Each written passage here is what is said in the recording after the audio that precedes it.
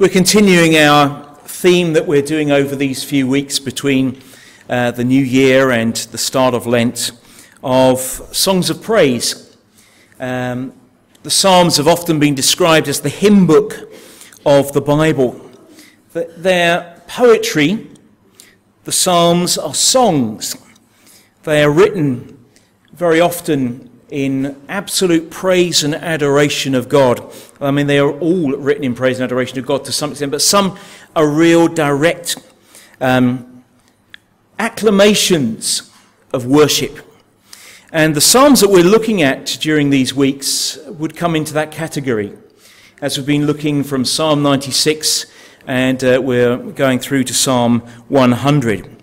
So Psalm 98, let's turn to that and read that psalm. Sing to the Lord a new song, for he has done marvelous things. His right hand and his holy arm have worked salvation for him. The Lord has made his salvation known and received his righteousness to the nations. Revealed his righteousness to the nations. He has remembered his love and his faithfulness to the house of Israel. All the ends of the earth have seen the salvation of our God.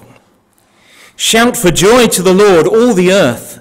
Burst into jubilant song with music. Make music to the Lord with the harp and the sound of singing, with the trumpets and the blast of the ram's horn. Shout for joy before the Lord the King. Let the sea resound and everything in it, the world and all who live in it. Let the rivers clap their hands. Let the mountains sing together for joy. Let them sing before the Lord, for he comes to judge the earth. He will judge the world in righteousness and the peoples with equity.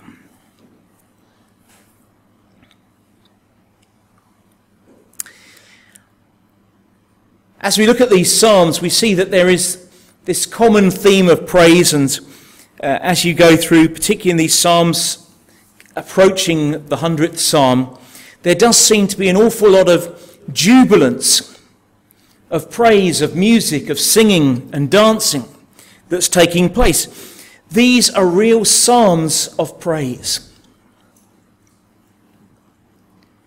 You could say that the psalmist in this particular one got a little bit carried away. I mean, he's not just saying to the people, come on, let's go and sing to the Lord. Let's make some music. Let's have a wonderful time. But you'll notice that as well as telling the people, and not just the people, say, in the temple, but he's talking to the people of all the earth. Verse 4, shout for joy to the Lord. All the earth burst into jubilant songs with music. So he's told everybody, you're to praise God. And then, as I say, he gets really carried away. And then says, let the sea resound and everything in it, the world and all who live in it. Let the rivers clap their hands, if you've ever seen such a thing. Let the mountains sing for joy. Let them sing before the Lord. He's really carried away, isn't he? He's not unique. There are other places that talk about nature praising God, famously about trees clapping their hands. If, again, you've ever seen a tree clapping its hands. But actually, what he's doing probably is he's looking at the things around him and he's seeing the way in which they respond to the elements about them. And he says, this is a sign of praise. Now, of course, a mountain is an inanimate object. It has no life in it. A river is inanimate in many respects. It has perhaps living creatures inside it, but the water itself is not living. How can it possibly respond in these ways?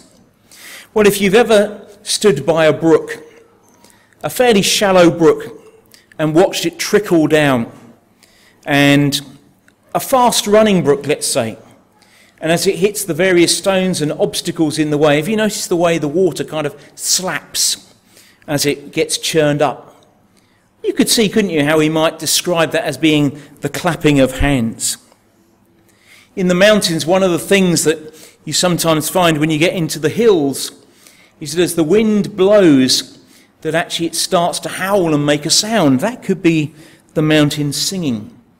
In other places where it talks about the leaves of the trees clapping their hands, again, when you hear the leaves rustling together, it could be that, couldn't it? I shall remember standing in a particular area, and there was a bit of space between, there was Lisa and myself, and we were looking over a fairly flat, open area, and on the other side was a complete wood full of silver birch trees. And if you've ever listened to the silver birch when the wind blows, it's magnificent. The rustling of the leaves is something else. And as we were standing there, a gust of wind just came along, and all of a sudden it was absolutely still, and it was just as though the leaves of the trees and the trees themselves suddenly burst into life. And this beautiful little rustling sound that the silver birch makes. But it's not the only tree to do that. Many trees will do it. And so you can look around and say, nature is praising God. Is it literally praising God? Well, no, it's not consciously doing that, I'm sure. But the psalmist says this is a sign that all of creation is in praise and wonder of God. Now, I played that little trick on you earlier as we started our service today of asking you to turn to somebody and tell them they're amazing, for that person to then come back to you and ask, why am I amazing? And of course, when you do that, and then you're forced to give a response to the question, it can sometimes be a little bit difficult to think off the top of your head, my goodness, what can I say about this person as to why they're amazing? And okay, probably we broke down more into laughter than we did actually giving reasons, but I use that as the illustration of what praise is all about. That we're saying to God, you're amazing, you're an incredible God. But hang on, if God was to come back and question you and say, why did you say that? What would you say? How would you answer him? How would you respond to his questioning? Well, some of us might say, I was just praising you and worshipping you and telling you that you're an amazing God because it's Sunday and I always come to church and do it on Sunday. Is that a good reason?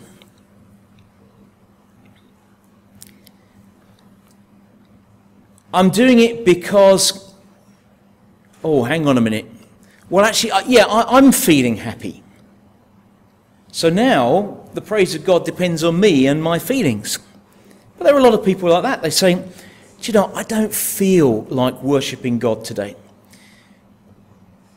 I'm not going to ask for hands up, but I wonder how many of you have ever said, oh, I don't feel like going to church today.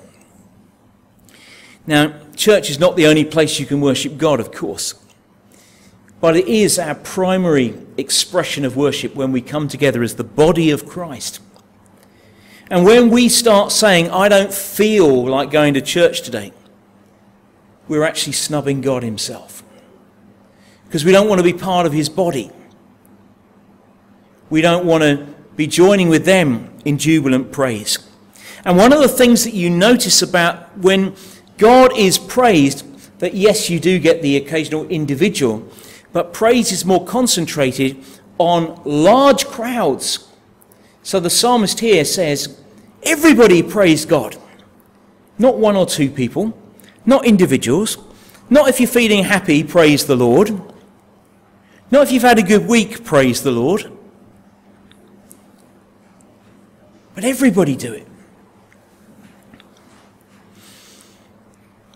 So when you come, you need to be asking yourself the question, why am I here? What am I doing? Why am I praising God? Why have I come to declare that God is incredible? That he is like no other? That he is absolutely stunning, astounding? Why are we doing it? And that's the question we need to be able to answer in order to be able to praise from the heart. Now, there is an argument that says, regardless of whatever God has done, we are called to praise him. And I believe that's true. And it does not matter. Let's just imagine for a moment that God had shown no love towards us whatsoever. Would we still be required to praise him? Yes. Now, there might be some people saying, why should I praise a God who doesn't love me? Why would I praise a God who has pronounced judgment on me, who's turned his back on me? The answer is that it's not about you, it's about him.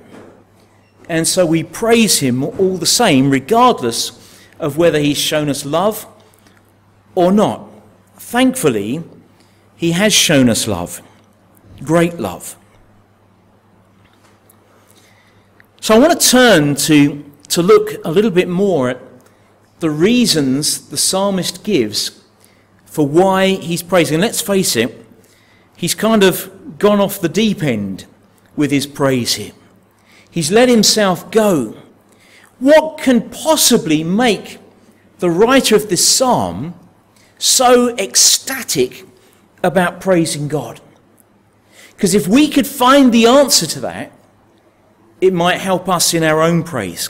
Could we possibly be as ecstatic about our praise as he is about his? Why is he so excited? Why is he so keen to worship God in such jubilance? Well, you don't have to go very far in the psalm to start getting the answer. In fact, the answer begins to come in verse 1, when he tells us that the Lord, with his right arm, or his right hand and holy arm, has worked salvation. The right arm was always seen as the arm of power, of strength. It was the arm which the soldier would go into battle with and use. The left was used for defending, a shield perhaps. The right was used for the attack, the right arm. And there are other images that we could go into, I'm not going to bore you with them this morning, as to why the right arm was always seen as the arm of power. But it was always seen as it. And of course we note that in most of us, the dominant arm is the right one. We are right-handed. There are some of us who are exceptions, and we don't want to be prejudiced against anyone who's left-handed here, because left-handed people are absolutely wonderful and brilliant. I'm one of them. But most of us are right-handed, and so you tend to, with that dominant right hand, do things. So it was always seen as the arm of power and of strength, of honour and of glory. And so he says it's with the right arm that he has been able to procure salvation. That's the first thing. But then, of course, we might ask the question of the psalmist, what salvation exactly are you talking about? What does it mean? Well, he goes on. Verse 2, the Lord has made his salvation known and revealed his righteousness to the nations. Actually, we've seen that in the two other psalms that we've looked at, Psalms 96 and 97, that there was always about the fact that God had revealed salvation to all of the world. The whole of the world has seen the glory of God. The whole of the world has seen his salvation. And again, the psalmist here comes with the same song. He's praising for the same reason. Salvation has come, and the whole world has seen it. The whole world has seen the salvation of God. They've seen his righteousness, that God is not an unjust God, that everything about God is right and fair and just, that he is therefore a righteous God. He says there's something to praise him for. Then he goes on in verse 3. We've established that salvation has been worked, that the whole world has seen that salvation. We'll stop at seen for the moment, not necessarily receive, but seen the salvation of God. And then he goes on to say in verse 3 that he has remembered his love and his faithfulness to the house of Israel. All the ends of the earth have seen the salvation of our God through the house of Israel. God has loved Israel. And for this reason, he says, we are celebrating and joyful. I want to just remind you of what the Lord said through the prophet Jeremiah. Chapter 31 and verse 3, he says this. The Lord appeared to us in the past saying, I have loved you with an everlasting love. I have drawn you with loving kindness. I will build you up again, and you will be rebuilt, O Virgin Israel. Then comes the praise. And again you will take up the tambourines and go out to dance with the joyful.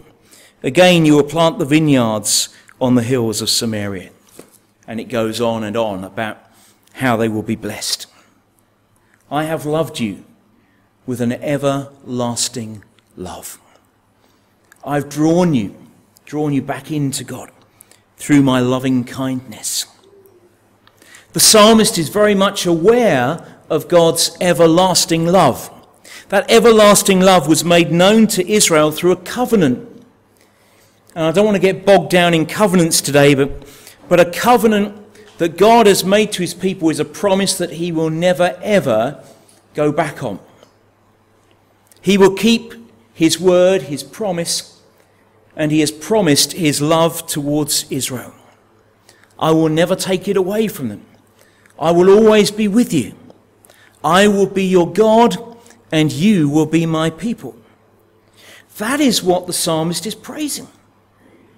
He's saying, this is incredible. You're an amazing God. So what's the circumstances surrounding this psalmist? Well, I can't say for sure of the circumstances in which it was written. Perhaps this was a psalm that was written after the exiles returned from their captivity in Babylon. That would be one possibility. In which case you could understand, couldn't you, that he would be calling back to those words of Jeremiah, thinking back to them. I've loved you with an everlasting love. I've drawn you through the loving kindness. I will restore you. I will rebuild Israel. And you can imagine that as they go back and they come into Jerusalem again, as they re-inhabit the city, that they look and say, isn't God great? He's been so faithful. That would be one possibility. But suppose for a moment that the psalmist is writing pre-exile, before they were taken into captivity. Well, what then? If he was writing somewhere in the time of David or soon after, he might be looking at the fact, for example, that Israel was seen as a great nation at that time, one of the most powerful in that part of the world. It was rich. It was influential. It was a fruitful place. They had everything they needed. They were prosperous people. And he could be looking to that and saying, see how God brought us out of Egypt, led us through the wilderness, into a land of our own, and look how he's established us. Who could ever imagine that once we who are wandering for 40 years around the desert, barrenness, nothing there, struggling, and having to just rely on the Lord's provision day by day for food and for water.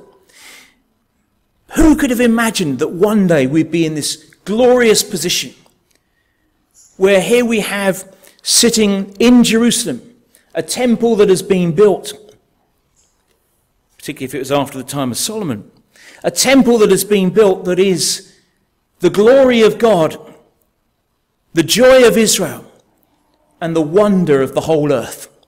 People came from absolutely hundreds of miles around to look upon Solomon's temple. It was so incredible.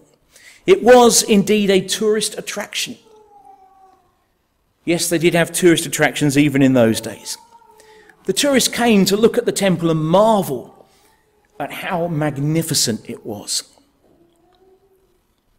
So whether or not the psalmist is writing pre- or post-exilic, he'd have good reasons to look and say, look how God has rescued us. The problem with that is that it's only part of the story. And what we see in the physical nation of Israel, even in the glorious temple that was built, in the restoration of Israel after the exile from Babylon, where they came back in and re-established them, all of that is a picture of a much greater salvation to come. The whole earth can indeed see the glory of God through Israel. Israel was the model nation, I've said many times before, that God was trying to show the whole world from the very beginning that he loved them, that he wanted to enter into relationship with them. We find that God started with Adam and Eve, and everything was great, everything was wonderful. God would meet direct with them, and we get that beautiful picture in Genesis of how in the evening that God would come and commune with his created beings on that one-to-one scale. Mind-boggling, so much so that we try and explain it away because we can't imagine God actually coming face to face with a human being and speaking with him. But that, of course, was before sin entered into the equation. And when sin entered in, it was at that point that, of course, God could no longer commune with man in the same way, that he has to be separated from God. And the relationship with God has never been the same since. But all the time, God has been working through salvation. And so he has tried to show us and demonstrated to us that there is only one possible way that salvation can occur. And he does it like this. Because human beings, we're fixers. We like to try and fix problems. That's why we go around all the time looking at situations saying, how can we improve it? How can we make it better? It's all part of being human, really. And we do the same with our relationship with God. We recognize that things aren't as good as they could be, and so mankind tries to get back to God in whatever way he can. And hence we get religions that have popped up all over the world that have tried through human effort to get to God. But God says, these are useless. You cannot get back to me. There is a gulf that is so vast that you cannot possibly cross it. There is a chasm between you and me. And there is absolutely no way that you can get across that chasm. It is too great. It's too wide. You can't build a bridge. You can't jump it. You can't fly over it. You can't get there. It's too big. The only possible way is if I come to you. If I build the bridge. And that's in effect what God is saying to us. But mankind, nevertheless, has tried in futility to try and make things better. And we still do it. We do it as individuals. That's why we often protest. You know, I'm not a bad person. Why would God not love me? Well, he does love you, but why would he send me to hell? Just because I didn't act in the way that you Christians say I should act. Something along those lines. But then you see God has shown and demonstrated the futility of human beings trying to reach God. We find that one of the things that happens is that man starts to try and climb up to God. And Genesis chapter 11, we have this huge, great tower that is being built. Level on level, it goes up and up and up. And this great tower, which was not a unique one, These towers were often built in the ancient world. They were called ziggurats. And the idea was there was a staircase that went around the tower, and you could kind of climb up and up and up and up until you got right up to God and get as close to him as you possibly can. And God says, it's futile. Let me show you how useless your tower is. And we get this mix-up of languages. Anyone who has ever had to try and communicate with someone in a foreign language, and that's probably most of us, will know how difficult it is to communicate. You will know about all the misunderstandings that can take place when you can't speak the language. You will know that it is very difficult to build something, to grow in something, to develop something when communication is poor. Communication with mankind, one with another, was destroyed. But actually that's just a symptom of a greater communication breakdown between God and mankind. And God says, you're not speaking my language. Therefore you cannot hear my voice. And you're trying to get to me in ways that I've not told you to do. You won't get there. So you have that kind of building up, don't you? You also have, and I forgot to mention before that, it comes, of course, Noah.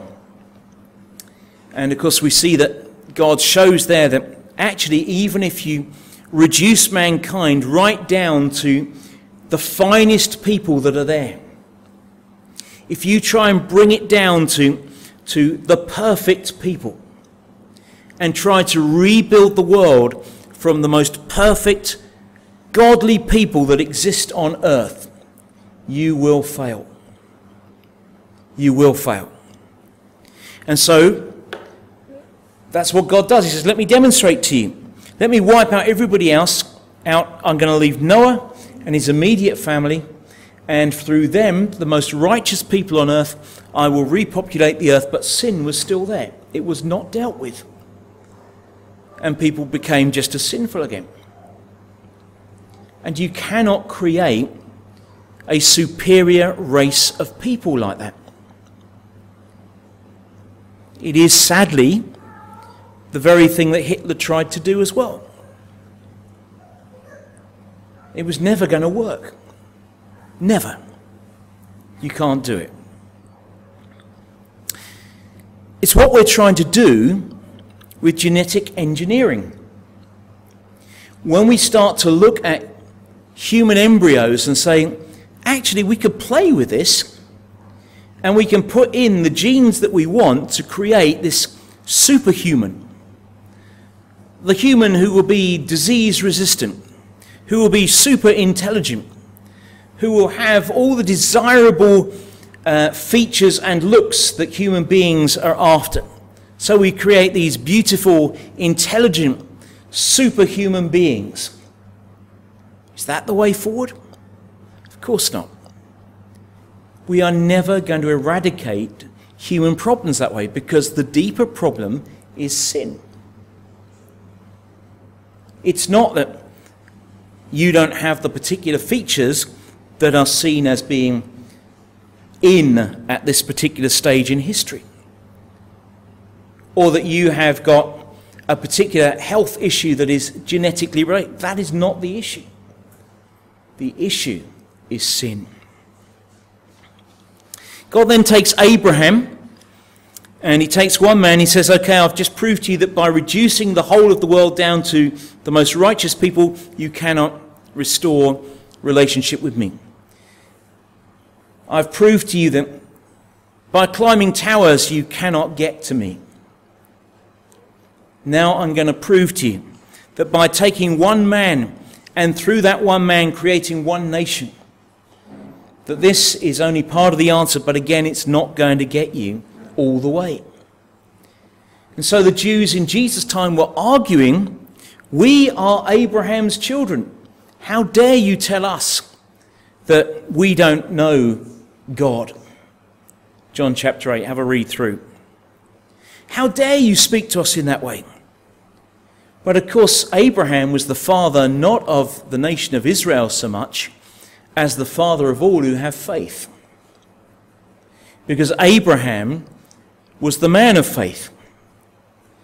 The child that his offspring were reckoned by was not the child of natural birth, but the child born of faith. It was when he believed God and trusted God that he would have a son through his wife who was already advancing in years, and when he believed that and believed it for 25 years, that finally he receives the answer in Isaac. And it's through Isaac that we get Jacob, and through Jacob that we get the tribes of Israel, and the nation begins to expand. And God says, I want to use this nation, and this nation is going to be a model of how my people ought to be. But of course we see again and again and again that the nation of Israel failed. They turned against the Lord. They worshipped idols. They didn't obey him. And finally God says, enough. This nation is not acting as it should be. This nation is not a good example to the other nations around. How on earth will the nations around throw away their idols and their black magic and their dark arts and all of their worship of Satan? How will they ever throw that away and turn to Israel's God if Israel acts in such an apostate manner? If Israel is not faithful, if Israel does not demonstrate the greatness of God, how will they ever follow suit? And of course the truth was that the nations, rather than coming and taking Israel's God and saying, we want to follow your God, truly he must be King of Kings and Lord of Lords, Israel started turning to the nations and said, can we come and worship your Baals? And can we offer up sacrifices to your gods? It worked the other way around. Sin pulled them down. And God says, you see, this hasn't worked too. So finally, God says, let me show you the one and only way. And he sends the Lord Jesus Christ. And Jesus comes born, yes, into the house of Israel, as you would expect. But he's different. He's different. Because he is a son of God, the Son of God. He's directly from God himself. He is God himself. And yet somehow or other, there's that incredible mystery of how God and humanity have been fused together in the being of Jesus Christ. He walks the perfect life. He sets the perfect example. And then ultimately, he dies the ultimate death. Never faulting in anything that he did or said, so that we can have salvation. See, as Acts 4 tells us that salvation is found in no one else, for there's no other name under heaven given to men by which we must be saved. It's only through Jesus. And so in a sense, the psalmist here, yes, he can see some good things that are happening in his time, which speak of the wonder and the glory of God and the salvation that he's given to the nation. But he's also speaking prophetically. He's looking to the future, when the shadows that he is seeing, the foreshadows, become the reality. The reality is Jesus himself. When he comes, he will save the world. And so Jesus said to the people around him that I have come to save. I have come to save. That's the purpose why I'm here. I want to save you. And in order to save you, I will go to the cross.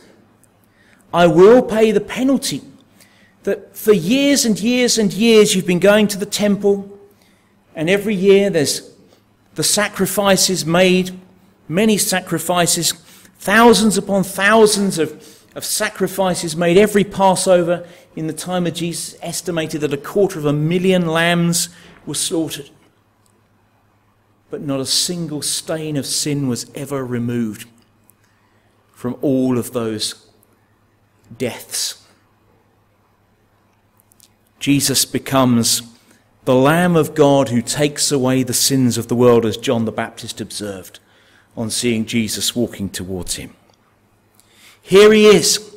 This is the one that brings you salvation. And so we're able to look back to the cross. Whereas the psalmist is looking forward to salvation, we're looking back to the cross and saying, there he is. Jesus died, and by believing in him, that I also can have my sins placed upon Jesus on the cross, that the debt is paid for, that I owe nothing through faith in him. But that's only part of salvation. That's only part of it. Having your sins forgiven is one thing, but then you need new life. They're two sides of the same coin, if you like. And that's why I think that you cannot have Good Friday without Easter Sunday. A salvation, a message, a gospel that preaches the death of Jesus without his resurrection is nothing at all. Jesus had to rise from the dead again. Because if he did not rise from the dead again, what hope do you have of eternal life? But Jesus did indeed rise from the dead, and as a result gives us hope as well, as Paul makes clear through 1 Corinthians 15, that we are no longer to be pitied more than all peoples, because in fact we have received the salvation that God intended for all the world, that anyone who believes by faith can receive that same salvation. But we haven't finished there. Jesus did indeed tell us that he came in the world to the world to save, but he preceded that by saying, I've not come to judge. At least not on that first appearing of Jesus Christ, when he came in human form, born of the Virgin Mary, grew up in our world with us, walked alongside us, and eventually went to the cross. He said, I've come here at this time to bring salvation. Now the message goes out week after week, and has done ever since the day of Pentecost, that the church proclaims salvation in Jesus' name. Again and again and again. The problem is that so many people reject it. So many people saying, I still want to do things my way. I don't want to believe in your Jesus. I want to live my life how I choose to live my life. I am king of my life. I am the one who decides what I do. I am a free spirit to do as I please. But unless we submit ourselves wholly to the Lord Jesus Christ, we will never be saved. For those people who are rebellious and stubborn, and as the Bible often describes them, stiff-necked, proud people who refuse to bow the knee before the Lord Jesus Christ, there is more to come. See, we live in a day of grace. As the Bible puts it, now is the day of salvation. But that doesn't mean that the day of salvation will last forever. There will come a time when this world comes to its end. There will come a time when Jesus does return, when the clock stops ticking. The time is up. We looked at that quite a lot last week, quite strongly through Psalm 97. Psalm 97 makes the case here of judgment very powerfully indeed. But Psalm 98 also touches on it. You see, it tells us here that the Lord is coming. He will judge the world in righteousness and the people's in equity, it finishes up. He's coming back to judge. And for anyone who has refused his grace and his love, and we saw that last week that we're not talking about different gods. You've got the Old Testament God who's this angry God, and the New Testament God who's a God of love. He's the same God right through. And it's the same message right through. There is continuity right through. The difference is, which side are you on? Which side of the cross are you on? Are you standing in the shadow of the cross, taking the benefits that he freely gives? Or are you on the other side, refusing to enter through? That's what makes the difference. In Psalm 98, he acknowledges that the Lord will come in a day of judgment, and no one will escape. Everyone will have to stand before the Lord, great and small. Everyone will stand before the Lord,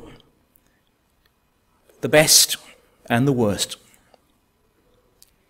We who've put our faith and our trust in the Lord Jesus Christ have nothing to fear.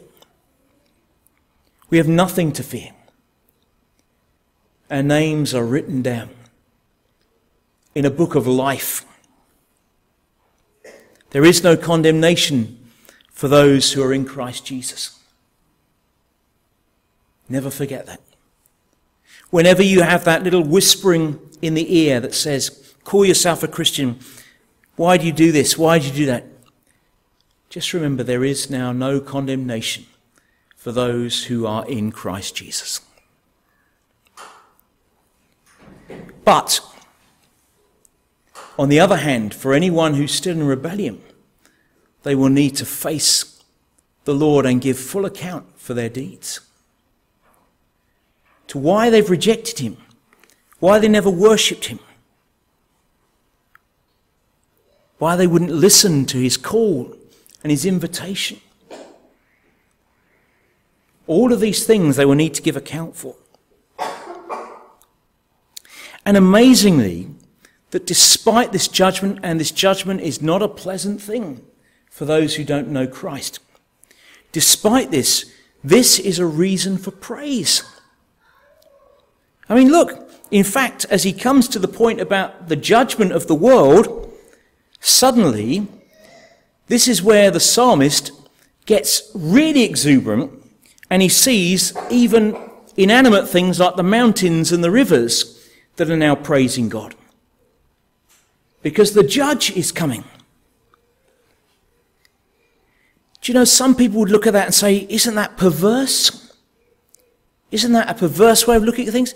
People are going to suffer, you're saying, if they don't turn to the Lord Jesus Christ, and you're praising God for that? The reason being is that God is a righteous God, and therefore he cannot let sin go unpunished. None of us likes to see evil things going on. We have been perhaps a little shocked and disturbed by the news of a murder that occurred only just up the road in this last week. How could that happen? How is it possible that somebody did that in our own community? Why? I wonder what your reaction is to that. Let's just suppose for a moment that the police had issued a statement about that, or indeed any other violent crime, and said, we don't think it's worth pursuing. We think we just let it be. Can you imagine the outcry? You see, deep inside us, there is an inbuilt sense that says we want justice. That's why even small children are able to declare with great vigour, it's not fair. Even small children learn that there is a difference between right and wrong, between what is just and unjust. It's not fair. And if we truly belong to the Lord, then we will also say that if God was to come along and say, do you know what? I don't care if people are sinners anymore. Let them have their fun, and I'm just going to let them be, and I'm going to do nothing about it.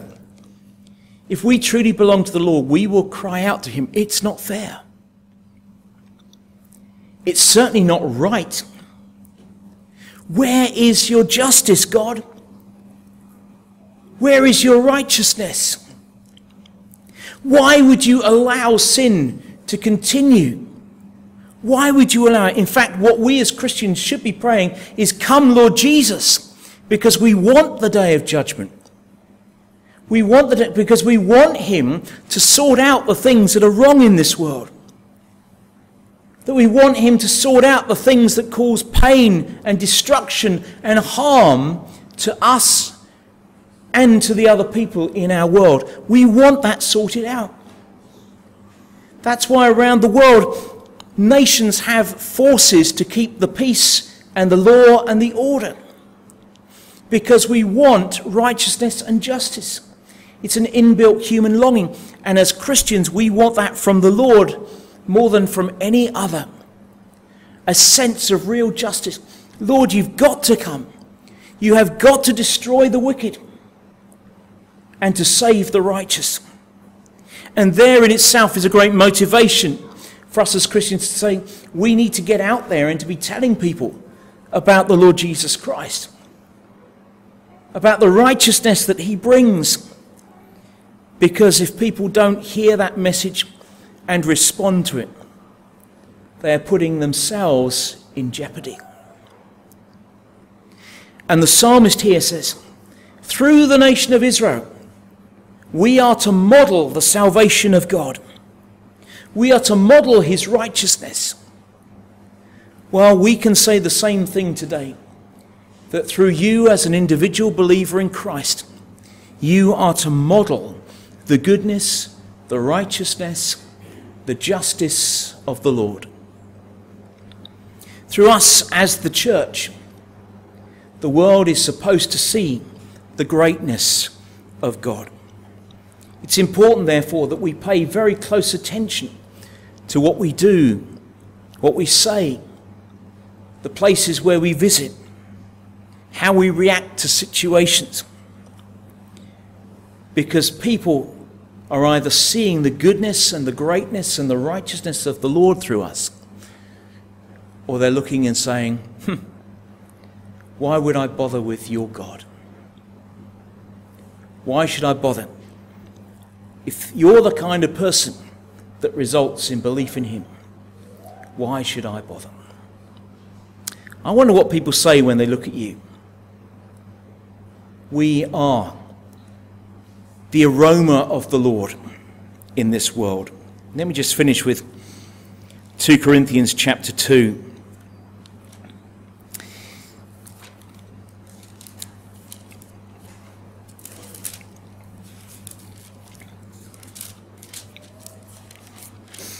Corinthians chapter 2. Thanks be to God who always leads us in triumphal procession in Christ, and through us spreads everywhere the fragrance of the knowledge of him. Do you hear that? Through us spreads everywhere the fragrance of the knowledge of Christ. For we are to God the aroma of Christ among those who are being saved and those who are perishing. To the one we are the smell of death, to the other the fragrance of life.